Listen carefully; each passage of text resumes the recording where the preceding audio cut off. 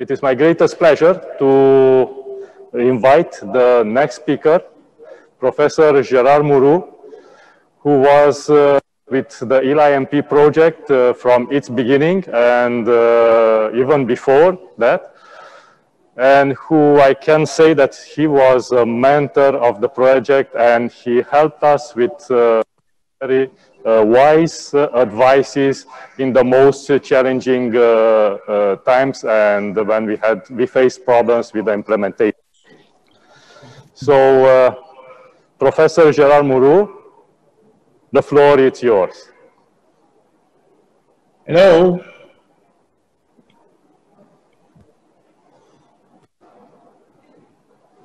Hello, can you hear me? Mai avem un microfon pornit undeva.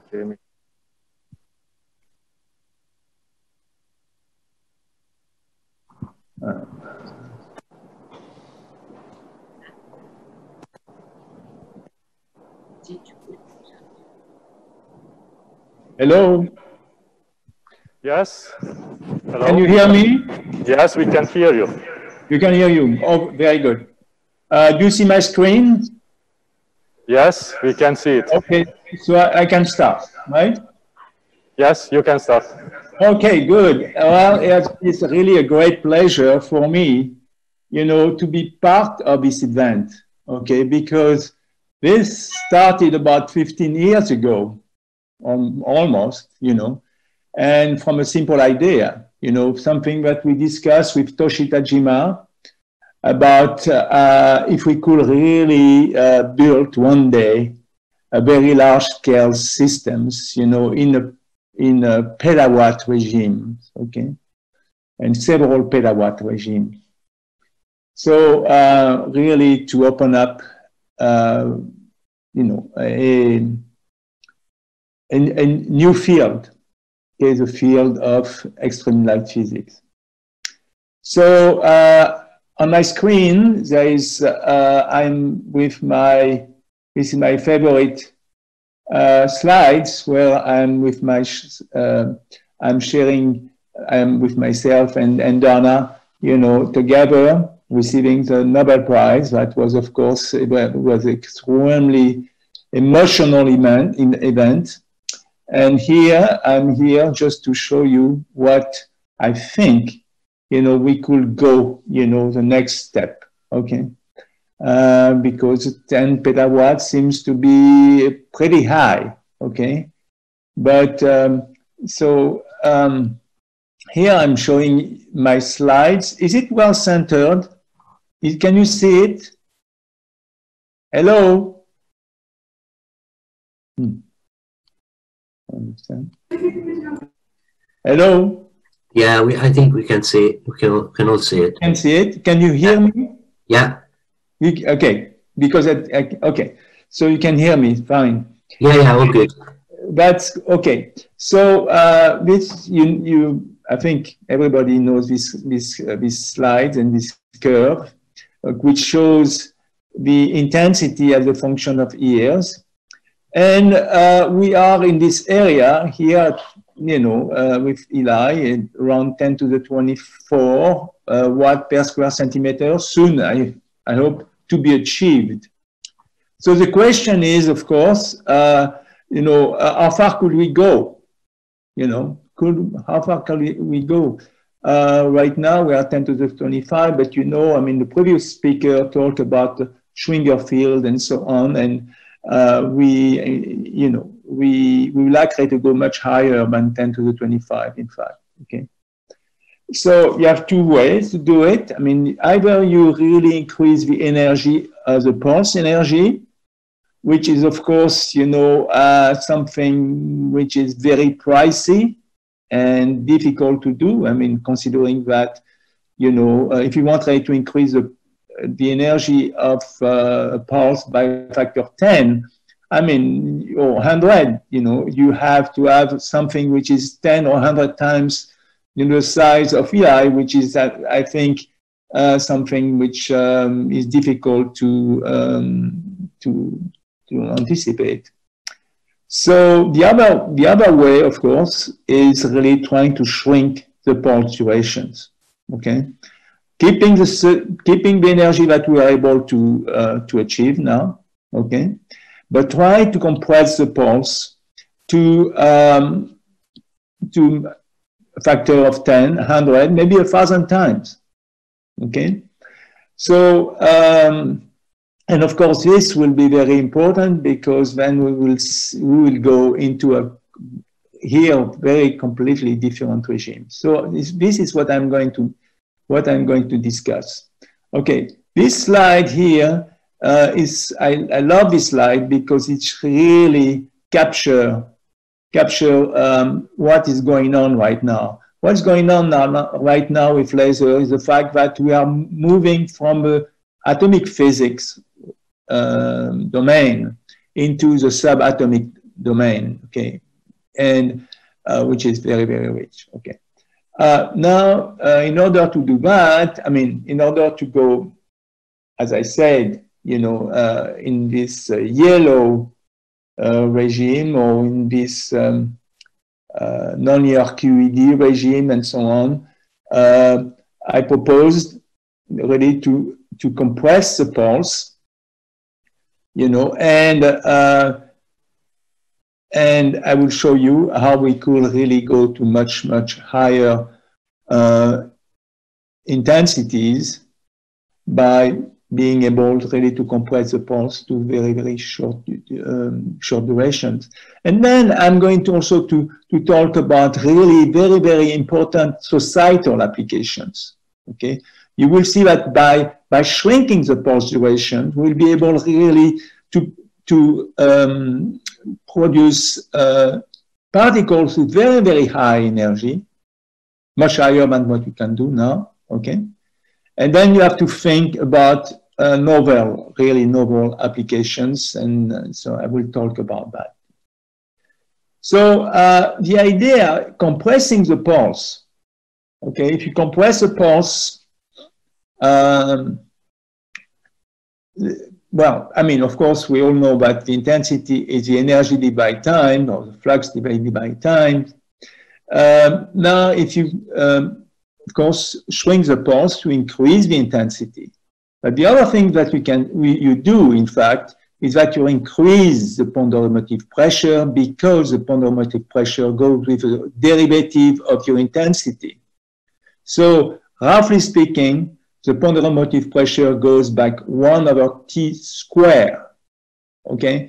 And so this is very, very important to shrink the pulse. So not only to get the very high intensities, but also to get really very high ponderomotive pressures because the pulse is very short, because the derivative of the pulse is very steep. Okay, so how can you do that? I mean, first the pulse compression. This is what we have already, you know, I described it some time ago. Something that we have the idea about 15 years ago or so, okay?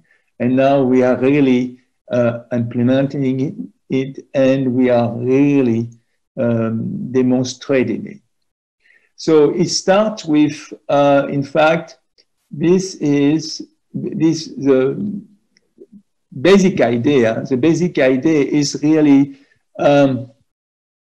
if you want to produce a very short pulse, of course, you have to broaden the energy spectrums. And how do you do that? Well, we do that classically by doing self-phase modulation. So the fact that the nonlinear index of refraction is a function of the intensity. So if the intensity is varies during the pulse duration, of course, then the derivative will also produce a broadening. And so you will broaden your pulse this way. And so this has been done, extensively with pulses at the millijoule level also, okay? So we can get pulses of only few cycles at a millijoule level, okay? But now what we would like to do is to do kind of single cycle pulses at a very high energy level, energy in 10 joules, 100 joules, these kind of things, okay?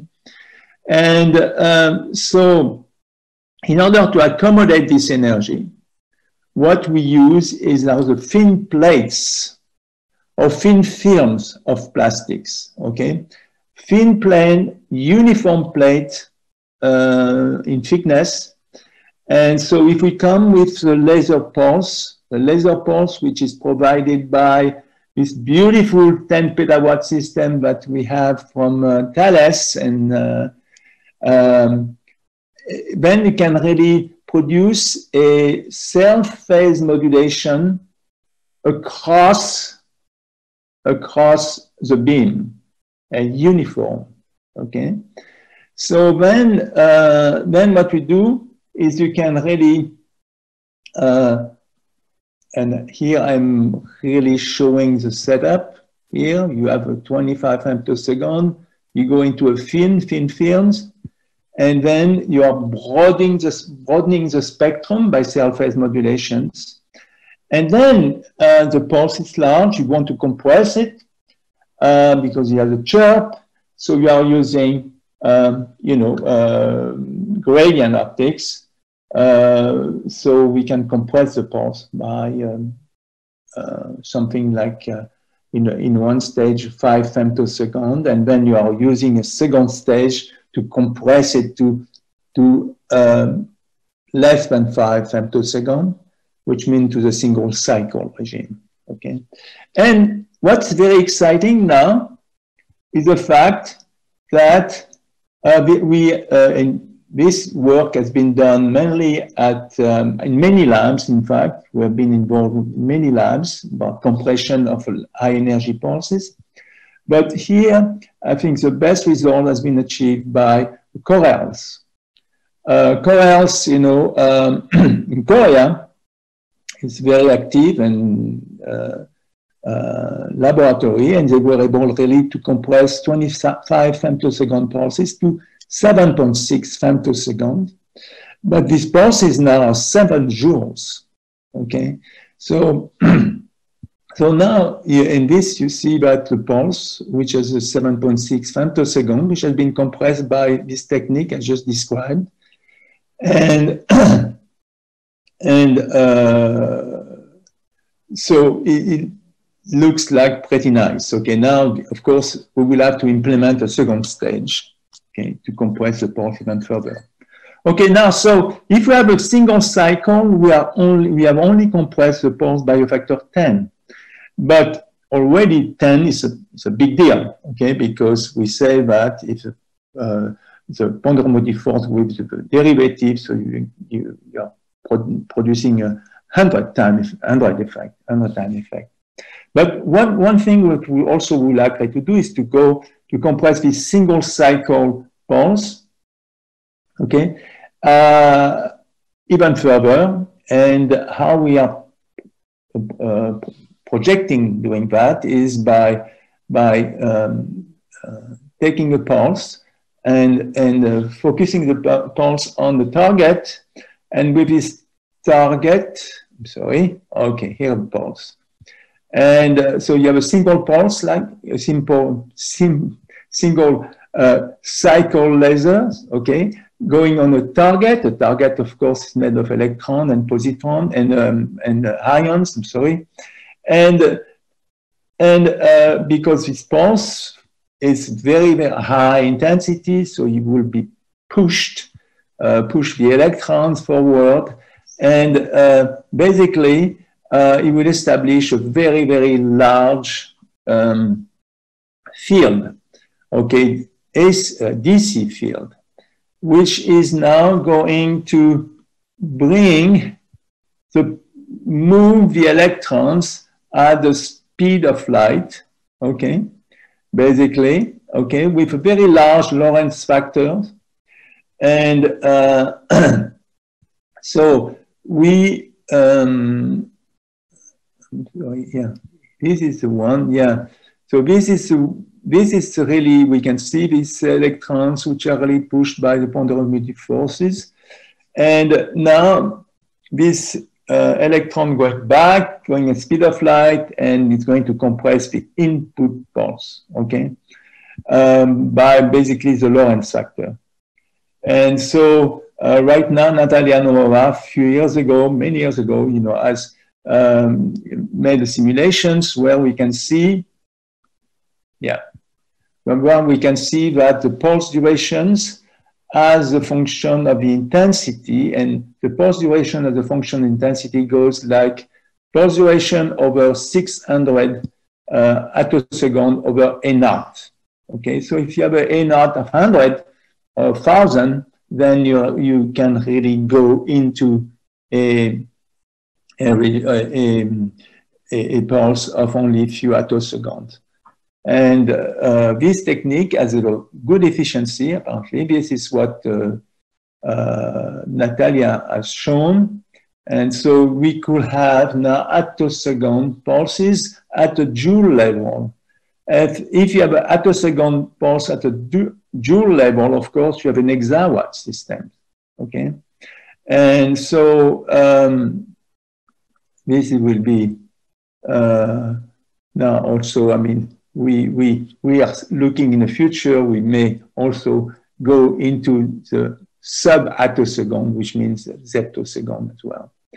So this is very exciting because now you have the possibility of trying to produce extremely high energy pulses, but these pulses are so short that they are in the X-ray regime, okay? Maybe in the X-ray regime as well, okay? So, and they have a formidable energy. So now with these pulses, I'm going to show you in a minute, then you can really produce extremely large wake field accelerations in a TeV per centimeters, okay? And then also we could really produce relativistic protons and so on.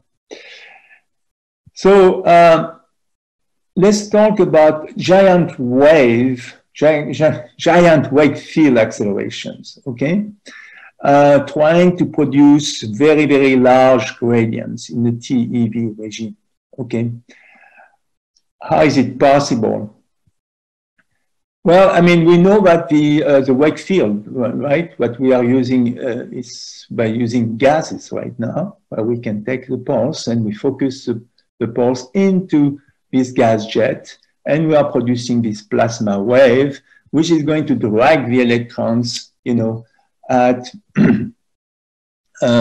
with energy in GeV right now per centimeters, energy gradients of GeV per centimeters. Now, let's suppose that we have X-ray, high intensity pulse, high energy pulse. Now, what you could do, you can replace this plasma, you know, this gas jet by solids.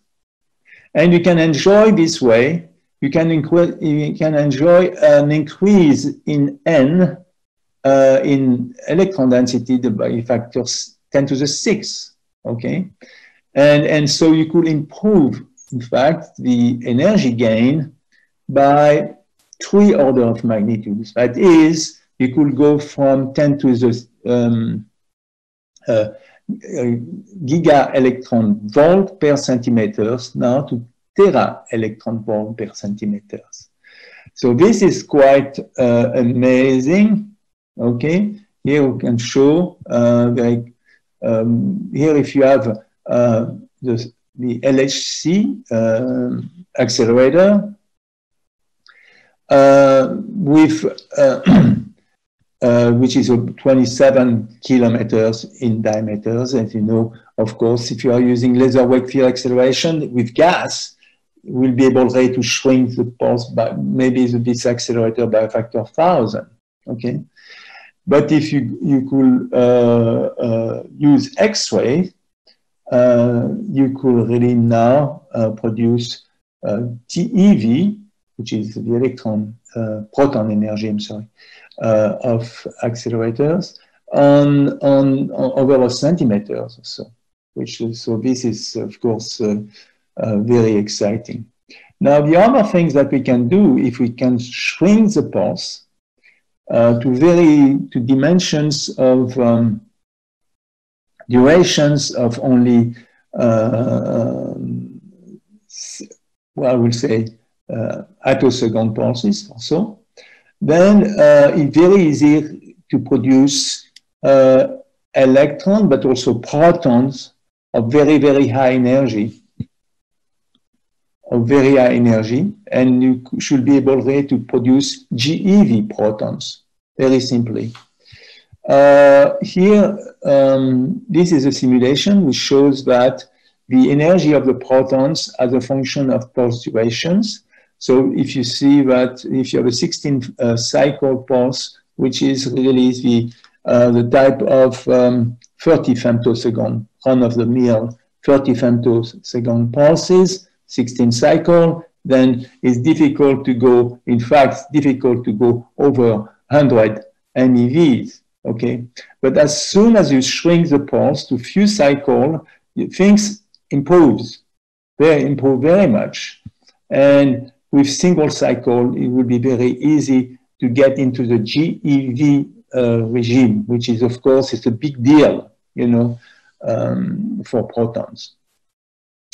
Because now you could think, if you are able really to get into this regime, then you could think about very, very exciting applications like proton therapy. You know that proton therapy needs protons in the 500s or so, or few hundreds at least, in megavolt, you know, energy.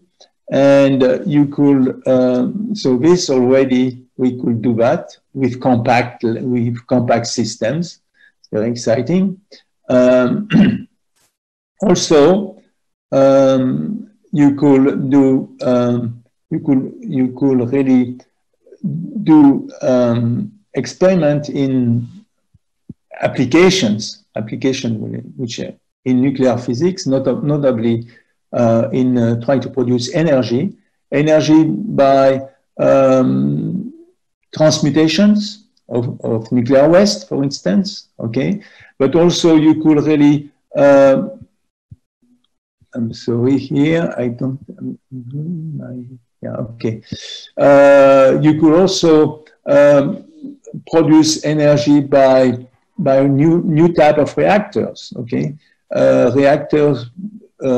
Nuclear reactors where this time the neutrons are not produced only by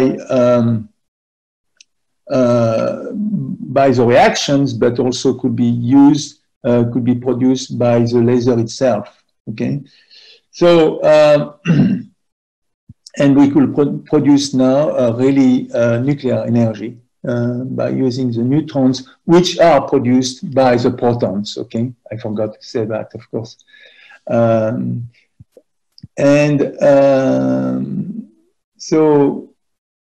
So I see that the production of protons, which leads to production of neutrons, could be used now for producing energy.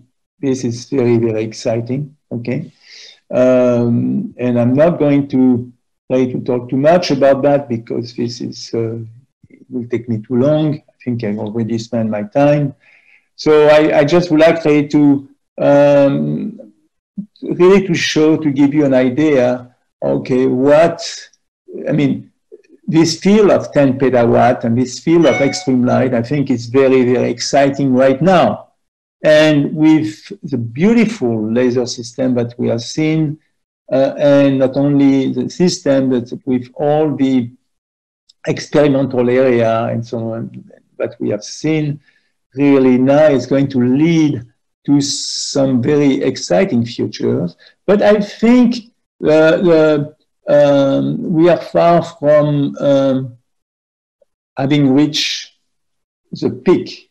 There's many more decades to go in high intensity, okay? And really, I think I would say that the best is yet to come. Thank you very much.